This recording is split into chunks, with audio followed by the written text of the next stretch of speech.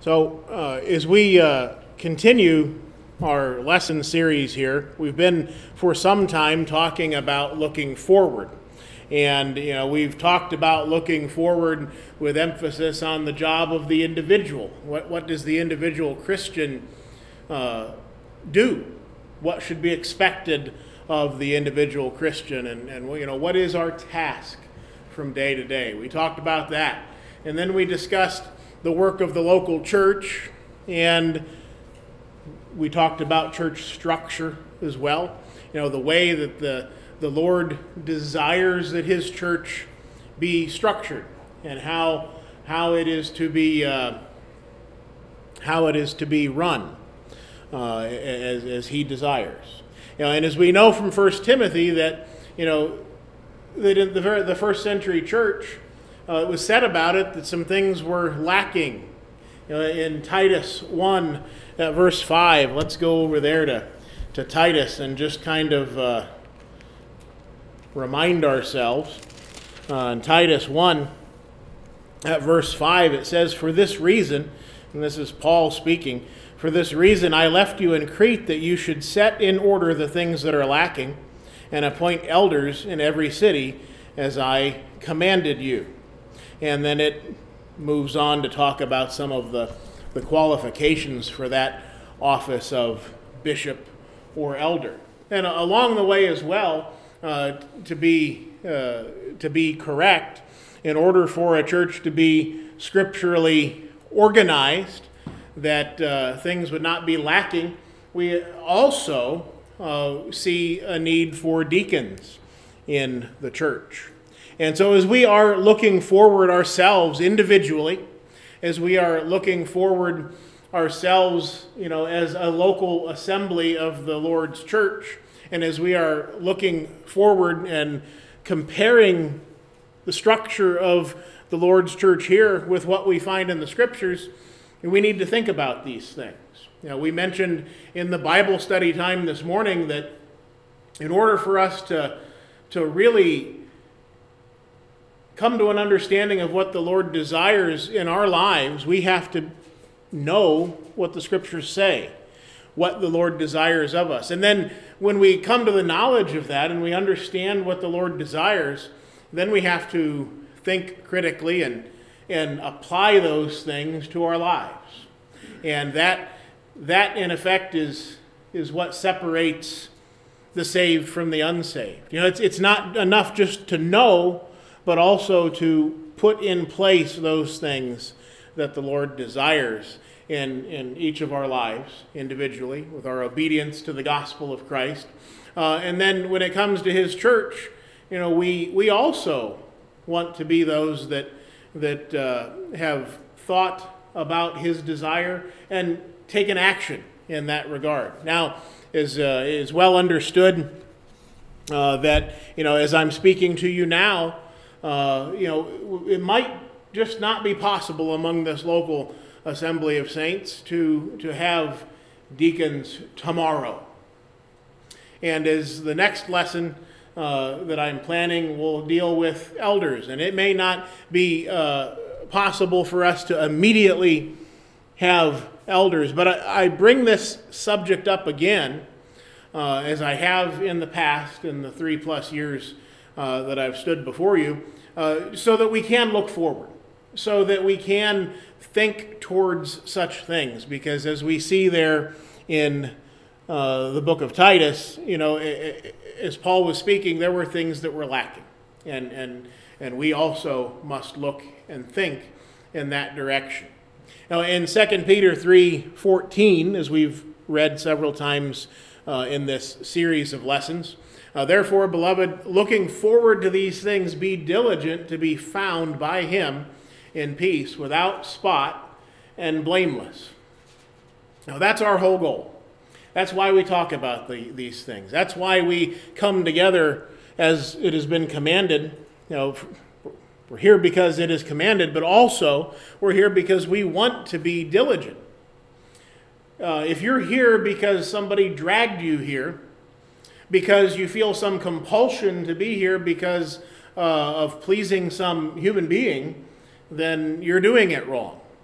The whole idea behind, faith in the Lord is that you understand deep within yourself, within your soul, within your mind, within your heart, that you understand who the Lord is. And because of that, you want to exercise that diligence to be what the Lord desires.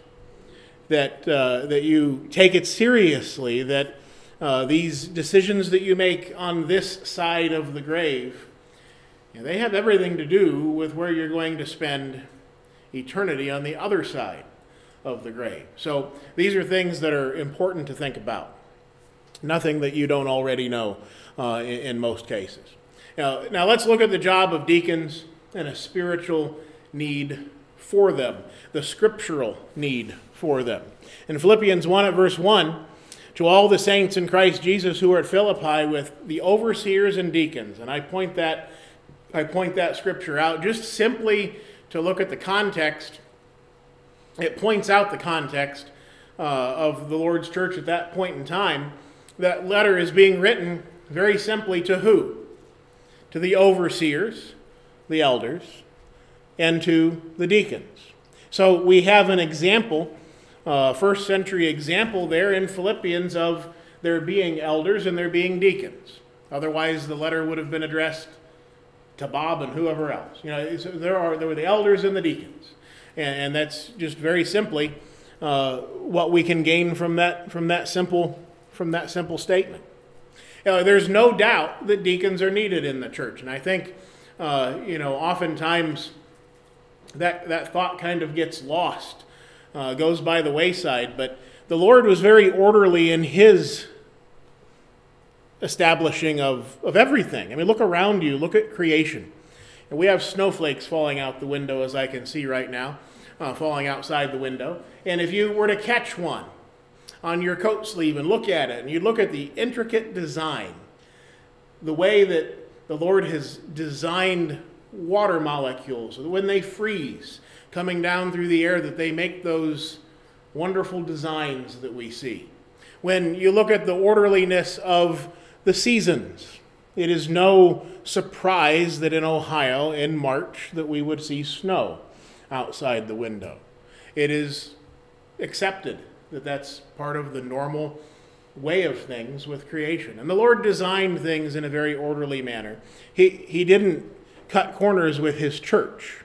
He also made a design that He expects us to carry out with His church, His bride.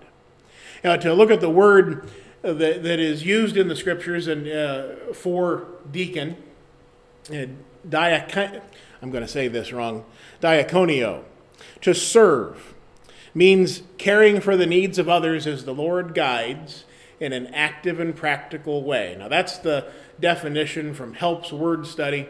I thought that it was concise and it captured the idea of the word without getting too verbose there. So, very simply, to care for the needs of others as the Lord guides in an active and practical way.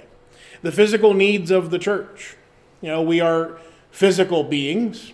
We occupy a physical space as we are here and as we go about through our lives, and as such, we have to take care of the physical things. We're going to have a meeting here after services today to talk in some part about the physical needs of this assembly here and the direction in which we need to go to rectify some of those things.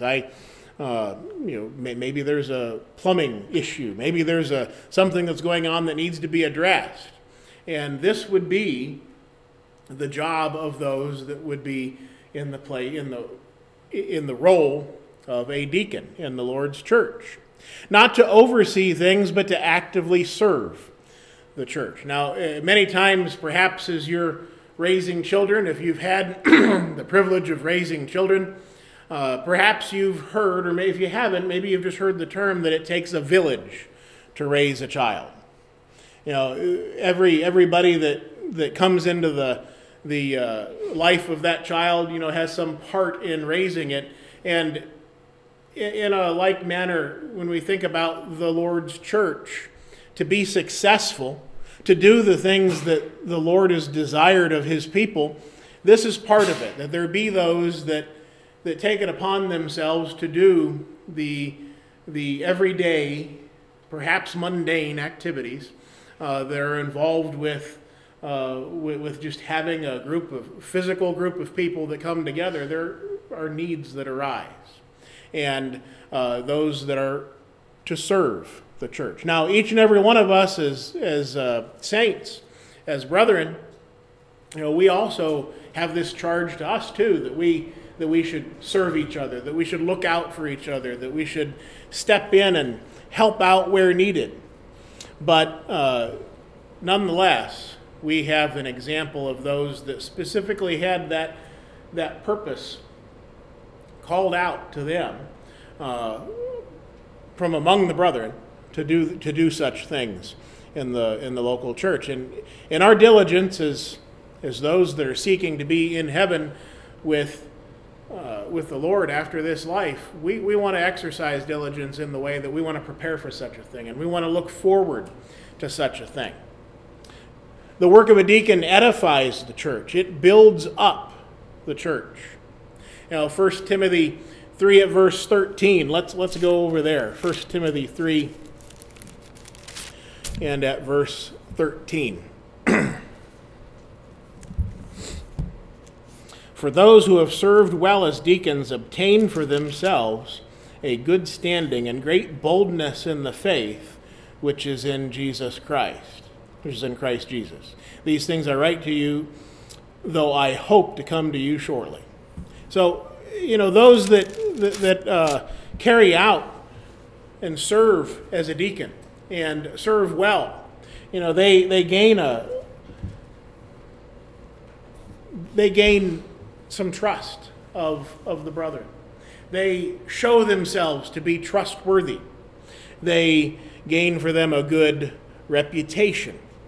And this is something that is important amongst the brethren. I mean, we all should, of course, be striving to have a good reputation amongst everybody that we come into contact with, but especially of those of the household of faith. When we serve well, and speaking of the statement there in the scriptures, for those who have served well as deacons, it lends to the idea that we should take that seriously. To serve well, to do anything well, you have to put some thought to it. Even if you're going to apply yourself to mowing the grass, you have to apply yourself to do that well. I learned from my neighbor growing up that you don't just take the mower anywhere you want and across the grass. He taught me how to mow in a straight line and to mow around objects that you come about in the yard, and how to make that look good. And when there's work to be done, there's work to be done well. And when we follow the Lord's plan, when we follow what the scriptures dictate as far as the Lord's church, something happens. The work gets done. The church is stronger for it, and the deacon is stronger for it as well. Those that undertake such a role, they learn and get stronger all the while as they are doing these things. It's often said, and anybody who has put together a lesson and taught a lesson understands the concept that nobody learns more than the person that is bringing forth the lesson.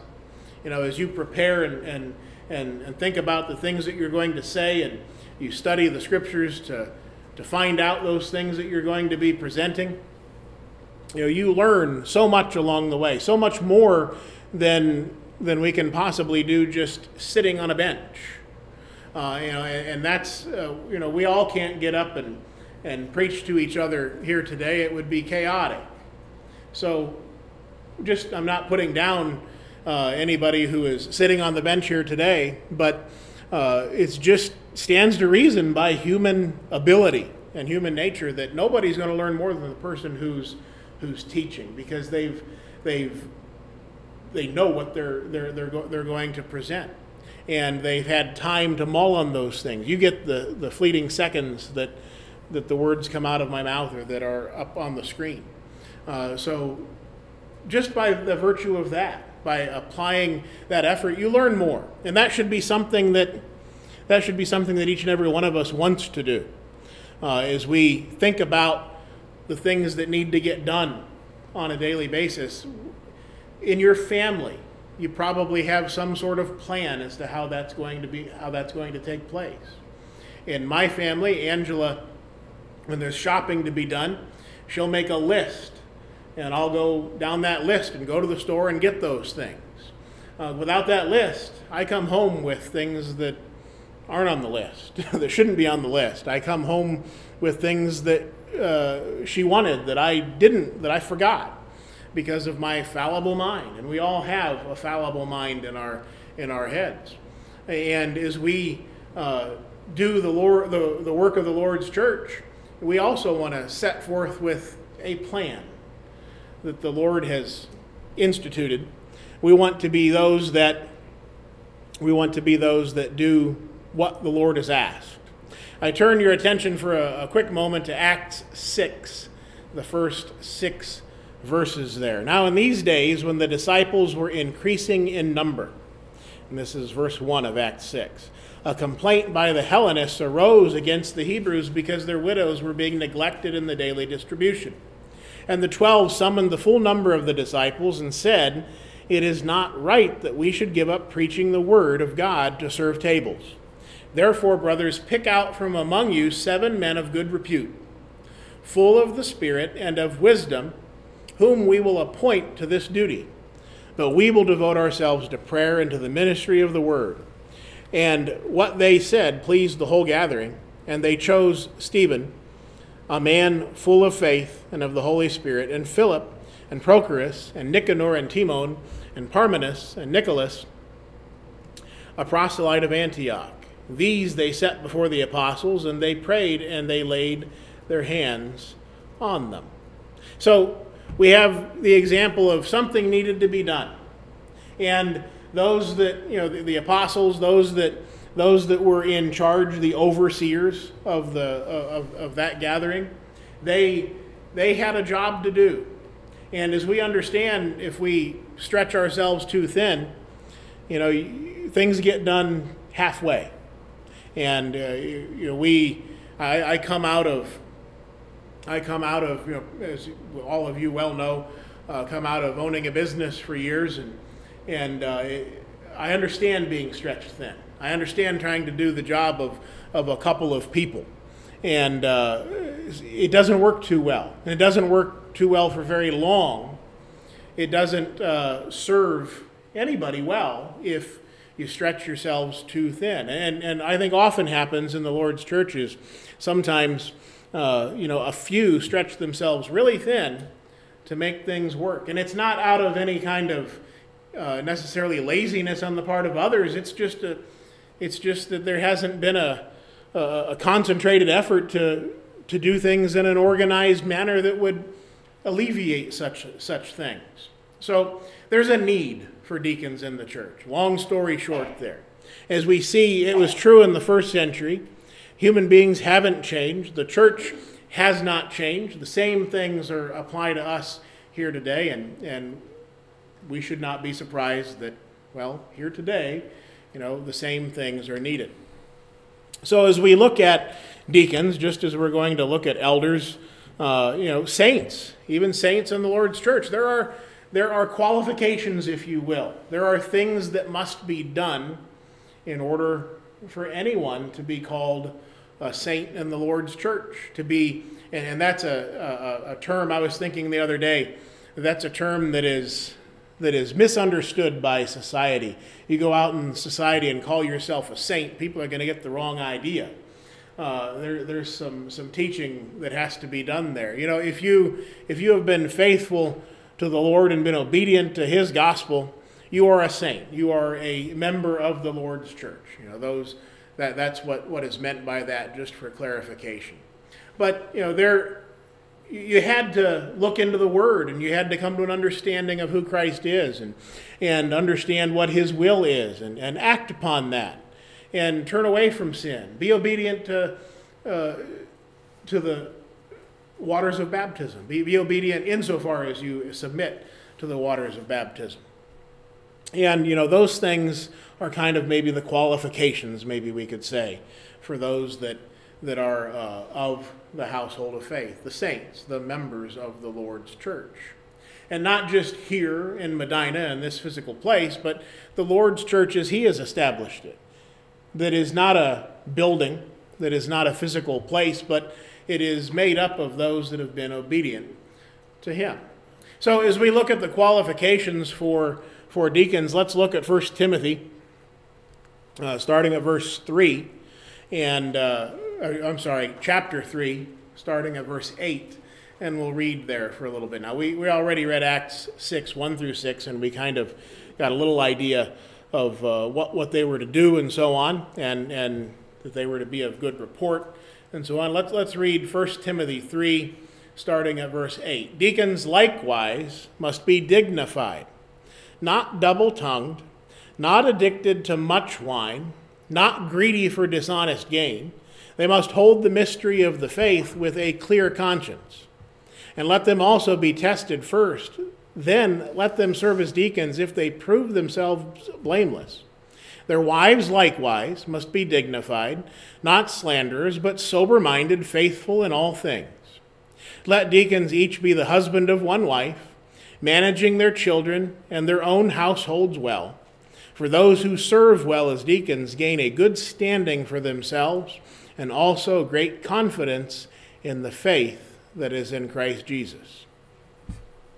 So we see there on the screen. Hope it showed up on your screen. It did. So the qualifications for deacons are as such. They had to be of good repute. You don't want somebody that is known to be untrustworthy.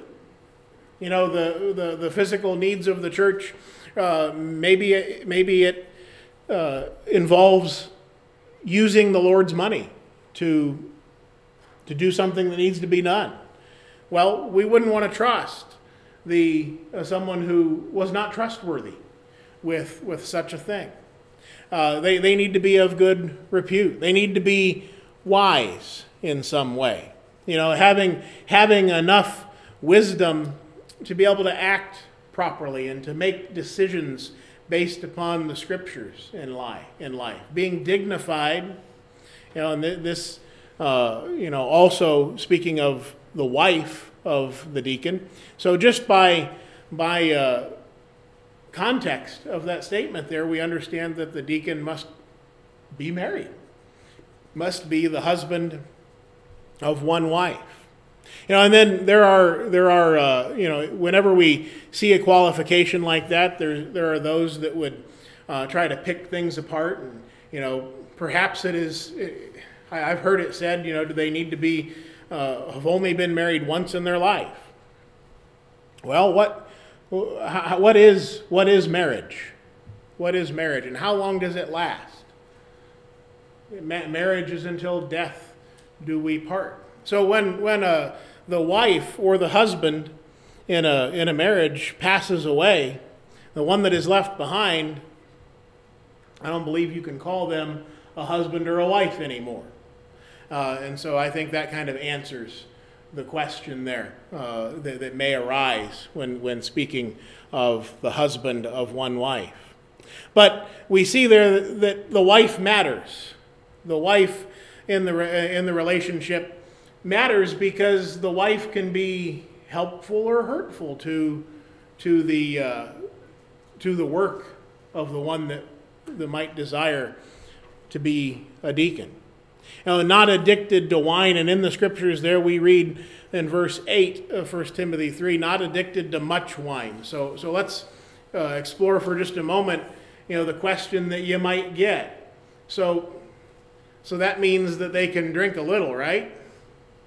That I mentioned this because I think that it presents a heart problem, as we talked about in the Bible study time this morning, that the ills of the world would all be solved if people just took care of the heart problem that was underlying all of the issues, whether it be a murderer whether it be someone who is a thief, someone who is dishonest out in the world, if they just handled their heart problem and came to the Lord and structured their life as such, those things would take care of themselves. So I want to answer this with another question.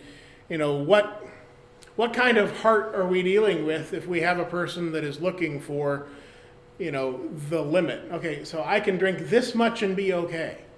I can do this much drugs. I can do this much and be okay. That's an indicator that there's perhaps a heart problem there. So that whole idea of not being addicted to much wine, it's a serious question. It's a serious idea that, wine, first of all, and this is not part of this lesson, and I will try not to speak too long on it, but the wine that we see today is that we could buy on the shelves at the gas station is much stronger than the wine that was used back then.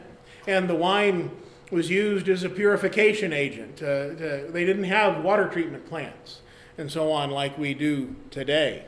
And so there was a reason for the use of it. And it was not to use it as people use alcohol today.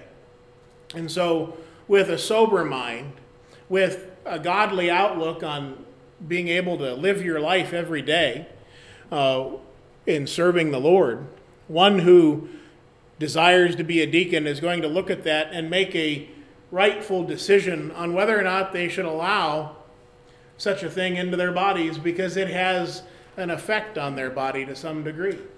I can tell you from my time teaching young people to drive, part of the in-class portion of driver training had to do with alcohol, because alcohol and drugs are commonly mixed with driving with disastrous consequences.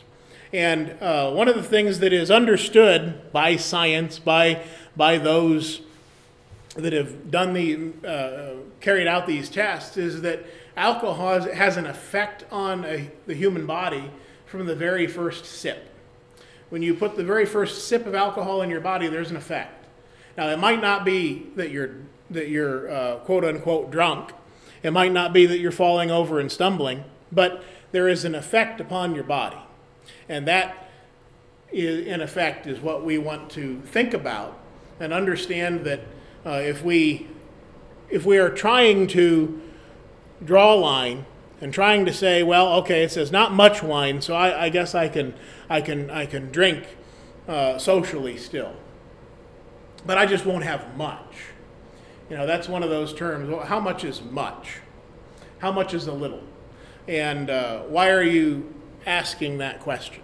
Because the Lord isn't desiring that any of His, whether you aspire to be a deacon, an elder, or not, He doesn't want His people to be those that skirt the line and say, okay, I can do this much and be safe, but if I take a step over here, I'm lost. He wants us to be seeking after Him in such a way that our focus is on Him and not on, okay, well, I can skirt into this that is getting really close to sin just a little bit, and I'll be okay. That's not what He is desiring of His people. But anyway, along with that, along with the character traits of one who would be a deacon, and we'll see a lot of these, all of these, show back up again when we talk about an elder, those who would desire the office of an elder, but not greedy. None of us should be greedy. In fact, our treasure should be in heaven, not on this earth, and the things that moth and rust can destroy, as the scriptures tell us. We must be blameless. And now, that doesn't mean that you've never done anything wrong, but someone shouldn't be able to point the finger at you readily and say, okay, I know that they're into this. I know that they're into this, that, or the other thing. I've mentioned several times, perhaps even last time I was with you, that when I first became a Christian, I was attending a different assembly of the Lord's church, and an older lady came up and introduced herself, and she had known my family name. and she came up to me and asked if I was related to my family, my father's family, and I said yes, and she said, well, they were all a bunch of drunks, and basically, are you a drunk?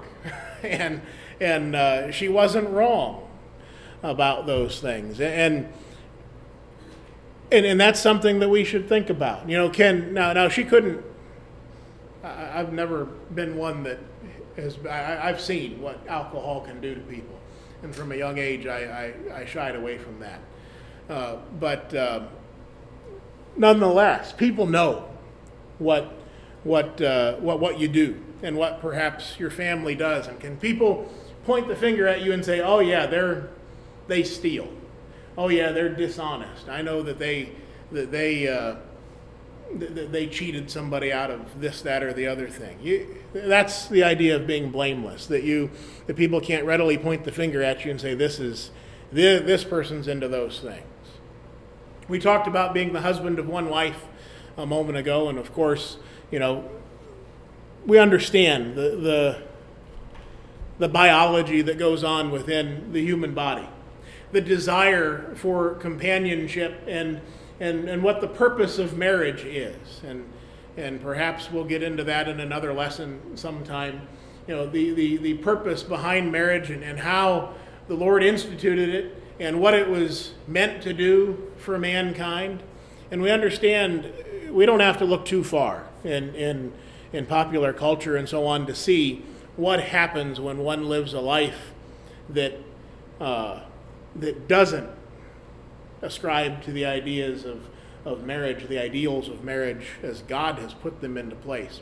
Troubles happen, and we need to be sure that if we are in a place of working in the Lord's church in such a way, if you're a saint here in the Lord's church, if you're a member of the Lord's church, you also should aspire to not get yourself entangled with things of the world, but more so if you're going to be in a position, a formal position, if you will, in the Lord's church. And we already mentioned that a deacon's wife can help qualify or disqualify him. So as to the young people sitting in this auditorium here today, think carefully about whom you might seek to marry. Think carefully about that, because that's going to have a lot to do with how your life unfolds in the future. And you need to choose, not for all of the reasons that the world chooses, but because you understand that that person is going to work with you and help you get to heaven. And now's the time to start. If you're in a situation and perhaps, changes can be made as far as helping your spouse that you may already be married to, that perhaps isn't a Christian, taking those steps to help them come to that place where they can be obedient to the gospel of Christ, that they might also be able to take hold of that hope that we have in heaven after this life, that it'll put you in a place that you can be as useful as possible to the Lord's work, so that at some future time you might find yourself in a situation where the local church needs someone to be a deacon. And your life has been so laid out according to what the Lord would desire of a person, that you are then able to step into that role and serve as the Lord desires. Now that would be something to look forward to and to seek after. A deacon and his wife are dignified in nature, as we read there in the scriptures. Not those that again can be pointed at, and it can be said about them that, well, they get involved in all of these unseemly things over here, but they're sure dressed nice and go to church on Sunday. We don't want it to be said about any of us those things. A deacon and his wife are sober-minded. Now, that doesn't mean that you walk around with a grumpy look on your face all the time, but that you're serious about serious things. And there's nothing more serious than the condition of your soul and the soul of those around you. And so a deacon and his wife should have their minds in such a way that they think about eternal things, that they take things seriously when things need to be taken seriously, that they handle rightly the Word of God, that they seek to do things well that would be pleasing in the sight of the Lord. A deacon and his wife are not slanderous. Furthermore, that they are not those that are backbiting and talking about other people and gossiping and all those things that we see the Scriptures speaking against. So as we look here today and we think about these qualifications for deacons, and as we prepare our minds for future lessons and we talk about the qualifications for elders as well, we want to think about these things. Can you put yourself into these little boxes here, and can you say, am I of good repute? Can it be said about you that you are wise, at least insofar as you are able, and that you make wise decisions seeking for the wisdom of the Lord, not wisdom of man? Are you dignified? Are you not double-tongued and say one thing and do another? The Lord tells us, or James tells us, that a double-minded man is unstable in all his ways. We need not be such a person. Can we say that we're not double-tongued? Can we say that we're not addicted to wine, even much wine? Can we say that we're not greedy, that we're blameless, that we're the husband of one wife? And the whole idea behind the husband of one wife, just to throw this out there too, is a one-woman man. A person who is not involving himself in polygamy, who is not involving himself in the ways of the world that we see plastered across our television screens and popular culture. Can we say that a deacon and his wife, or someone who would desire to be a deacon and his wife, are they working together to get to heaven? Are they working together in such a way that they complement each other in that way? A deacon and his wife, are they dignified in nature? And are they sober-minded? Are they not slanderous? Those that have seasoned their speech with salt, who say things to build each other up, not to tear each other down. Those are the things that we want to think about as we go through this next week. And as we go through the ensuing days of our lives, we want to think about the qualifications for deacons, whether we meet them. There's no doubt that the local assembly here needs deacons. That's a foregone conclusion. Are you in a place where you can serve in that capacity? Think about that as we move forward. Are you in a place where you can make decisions now that would help you be ready for that eventuality of being able to serve in some way in the Lord's church? These are all things that we want to think about. We come together and we often think about our soul. We think about the things that perhaps we've allowed in our lives and whether or not we've fallen off the track, as it is often said. But we also want to think about one another.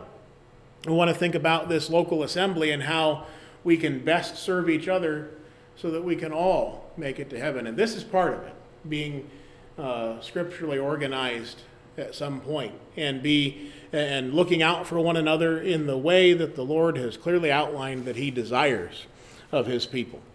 So as we think about those things and the requirements involved with deacons and elders, as I mentioned at the beginning of the lesson, God has requirements of all mankind.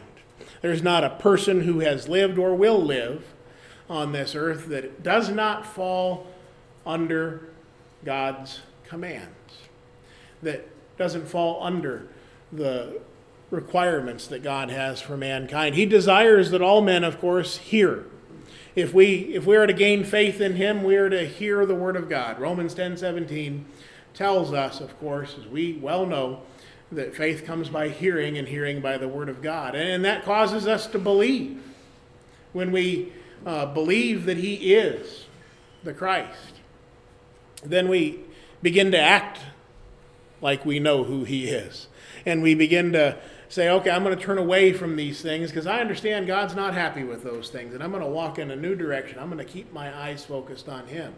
And that's repentance that we see in Acts 2:38, those that were cut to the heart and said, men and brethren, what shall we do?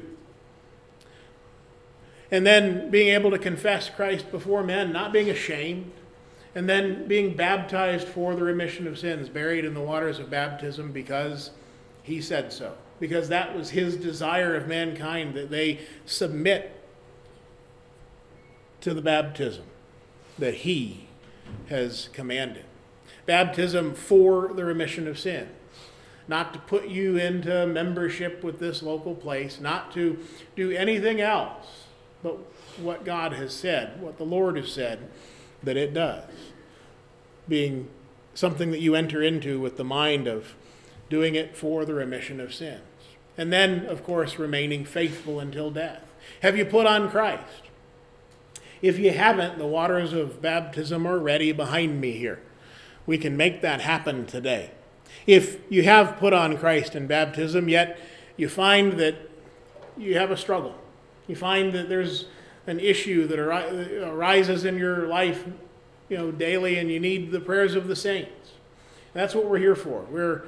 I say it often, and I hope, I believe it, and I hope you do too. And I hope we follow through, continue to follow through with this idea of us being a family and being a support to one another.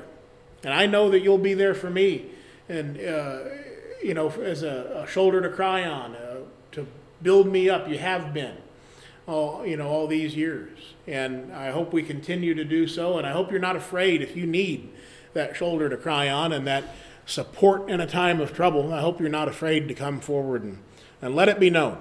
Whatever your need may be, please come forward as we stand and sing.